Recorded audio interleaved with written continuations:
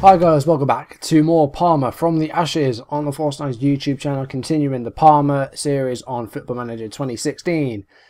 And in today's video we have two more games for you. We're now into October. As I said, I'm going to try to do updates about once a month. And today we're on October 4th. Today's games, we'll have Romagna Centro, who are not doing very well in the league. In fact, they have yet to record a win. They've only got one draw in 6 games.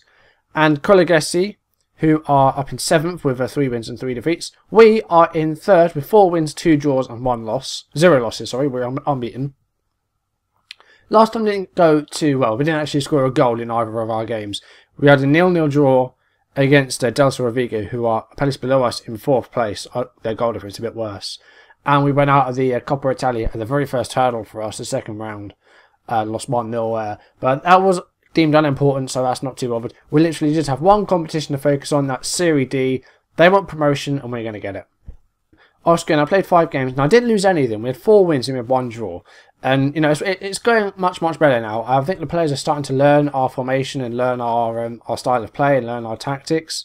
So, you know, we're starting to score goals, which is good. Some games, you know, we have won, but we've sort of scraped it. For example, against Veronese, it was 0-0 for a lot of the game.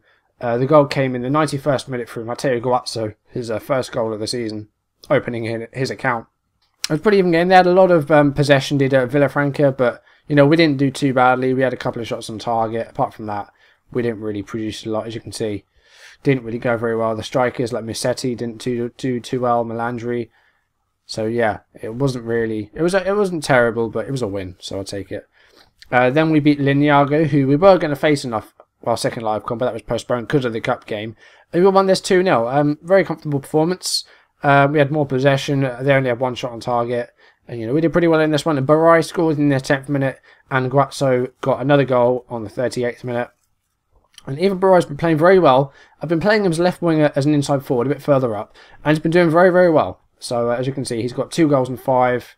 And he's averaging 7.47. So, he's doing very well. And I'm very happy with that. Then we had a 1-1 draw against Alto Vicentino. I might have said that right, I'm not quite sure. Guazzo scored again in this one, 3rd game in a row. And Falconieri scored for them on the 78th minute with the equaliser. Carapi suffered an injury on the 22nd minute. He had to come off. And he is going to be out for a while. He's got a knee ligaments injury. He's out for 6 weeks, at least, still. So that's a bad one. And yeah, that's a shame. Because he was playing quite well. So it's a shame to lose him. Then we had a 3-0 win. This was at home against Samarelesi. Barai scoring on the 3rd minute. Guazzo converted a penalty in first half injury time. And Musetti got a 3rd goal in the 84th minute. Rivas came off on the 52nd minute. And he's got a dislocated shoulder. He's out for 2 months. That's not good.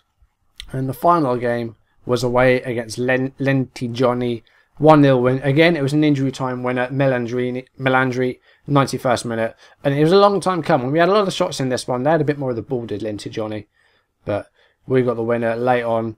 6 shots on target. You know, apart from that, didn't really do a lot. Musetti didn't do too well. And he played a lot of the game with an injury as well. He had a head injury, but we kept him on for a while. And he did come off eventually. And he is still available to play, but he's on the bench for today's game. So that brings us to the game here, away against Romagna Centro, who, as I've said, are winless at the moment. So, match preview. I've already gone ahead and picked a team. Looks like they're going with a 5-3-2. This is the team we're going with, because we have a lot of issues at right wing. I've had to put Melandri out to the right, and because Musetti isn't really fully fit because of his head injury, I've had to go with one striker up front. But the team looks pretty good, and they're competent with the tactics, so it's not too bad. At least it's not awkward. So Stojanovic playing in goal, Alborno on the left, Lucarelli and Saporetti the centre-backs. I'm just going to swap those around. Because Saporetti's the left-footed, I think. Aguai, yeah, there we go. Aguai, Botta and Milieta, the 2 people in midfield. Botta doing very well. As I said, he was one of our better signings pre-season, so that's pretty good. Barai inside forward on the left, been our best player so far. Melandri playing on the right wing as a wing support. Not very familiar there, but we need someone out on that right wing, and we don't really have anyone. Molinaro playing in the hole as an advanced playmaker, and Guazzo up front. I'm going to make him a target man on support. We're on control and structured. Instructions are these: we're playing slightly higher, staying on our feet, retaining possession, and we're going to look for the overlap and work the ball into the box. Let's submit the team. We've been on a good run lately, so go out there and impress me. We are unbeaten in the league, so we're just going to push on and see how we do. Seriously? Okay. There was not a single highlight in that first half. Literally no football at all, apart from the first 10 seconds. We can still win this. Right. Can we see some football in the second half, please? Nothing happened there. Literally nothing. Literally the first 10 seconds, and then it ended, and that was it. So good. Exactly the same thing's going to happen. Oh, here we go. We've got a corner here. First real action of the game, and we've won a penalty. I don't know if it was a handball or a foul. Galatti's been booked, and the number 11 here, who I think is Melandri, is going to take it. No, it's Guazzo, I apologise. And he goes left, he scores. That is his 5th goal of the season. Good. Here we go, we will see the penalty again here. Guazzo goes left, keeper went the right way, but did not get to it. And Guazzo has put us 1-0 up with 50 minutes played. Another highlight here, Aguai is on the ball near our corner. 56 minutes played. Romagna not really been in the game. They've not had as much of the ball as us, and they've only had 2 shots, neither of them hitting the target. And Melandri is on the ball here, finds Botta in space. He's got people to the left of him, and Baronio has brought him down there, and he's going to be a sending off here. First red card that I've seen so far. Baronio is off with the second booking, and Romagna are down to 10. Molinaro is now injured. I'm going to take him off. We're going to bring on Juan Antonio. Literally, the only person that we can put on in this place is Koliatko, because we don't have another under 19 on there. So we're going to have to play with 5 at the back.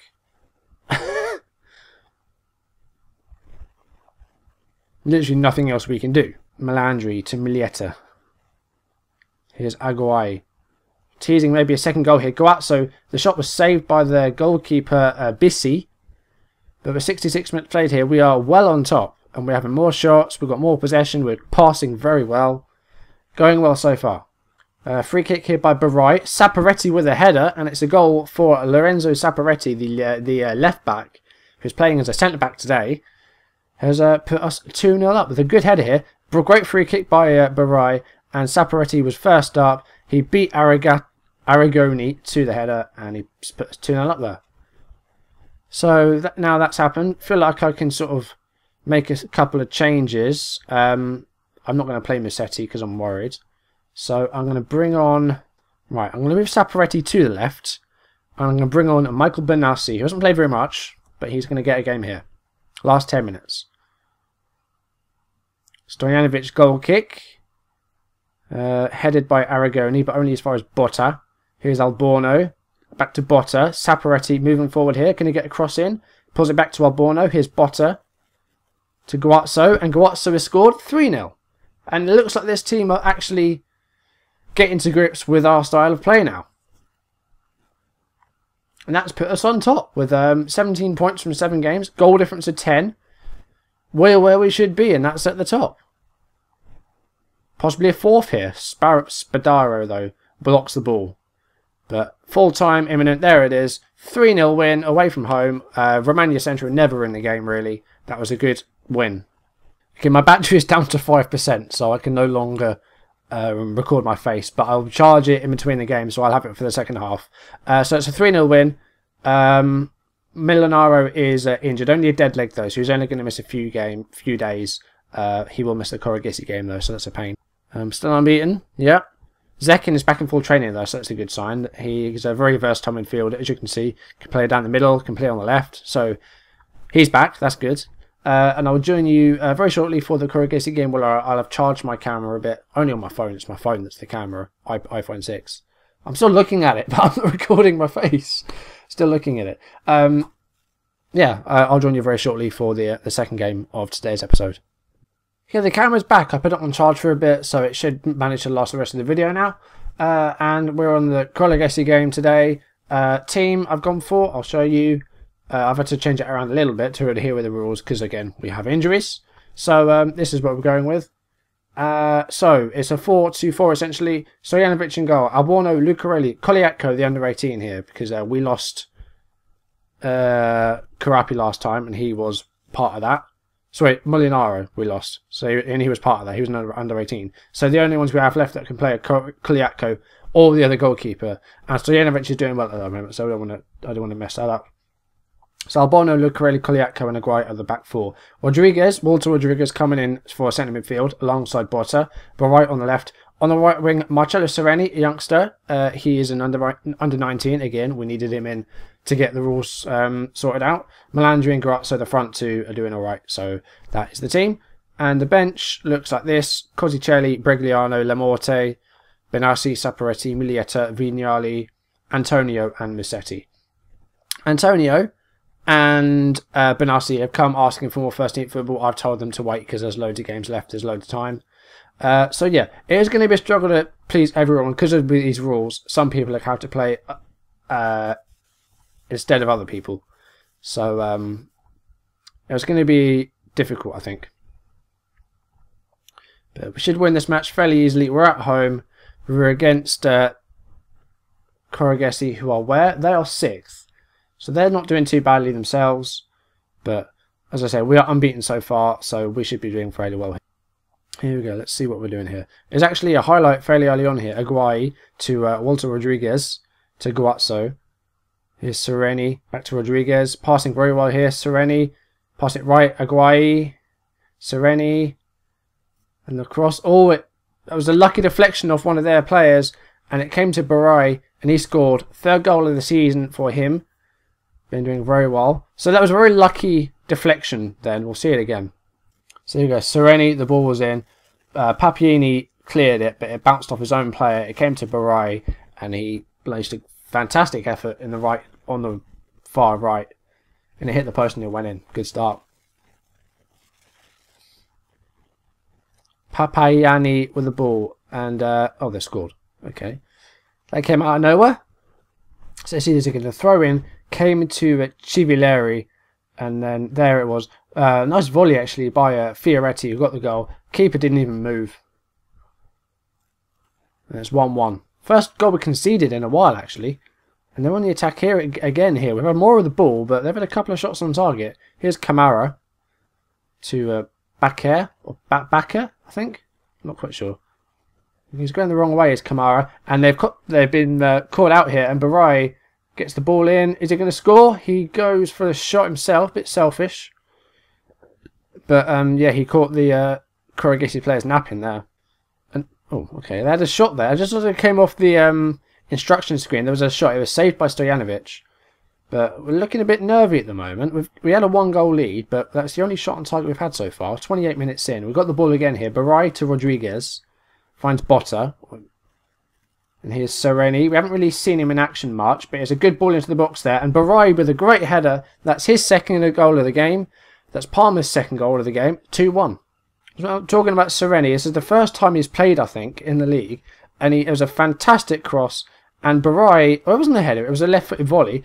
I mean, I'm amazed at none of those defenders. He had 3 defenders around him when none of them tried to head the ball.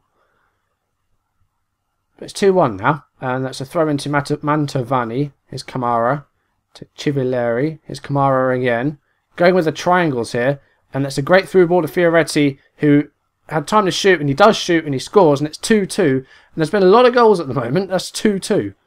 And I think Stojanovic there should have done better. Look at this. I mean, the first touch was awful. The ball actually ended up behind him, but he had time to sort of back peg and score. And the defenders are letting us down a bit here.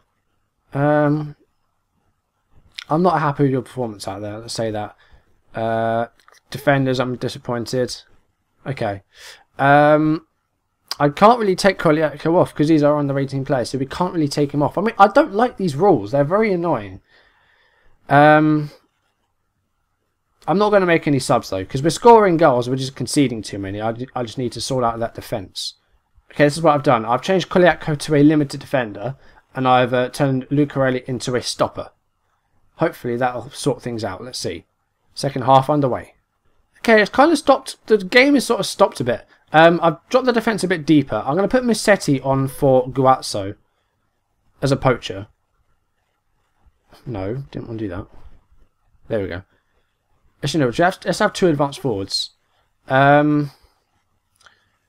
I need to do something about that defence. Right, here's what I'm going to do. I'm going to drop Botta back a bit deeper on Koleakko's side. But still 2-2 at the moment. Correggese also having a bit more of the ball now, which is a bit worrying. Right, I need to make my last change here because Rodriguez has just got injured. There we go. Okay, all 3 changes have now been made. It's 2-2, which isn't too bad because we're still unbeaten and we're still top. But we really shouldn't have conceded 2 goals, and I think our defence are very much to blame for those.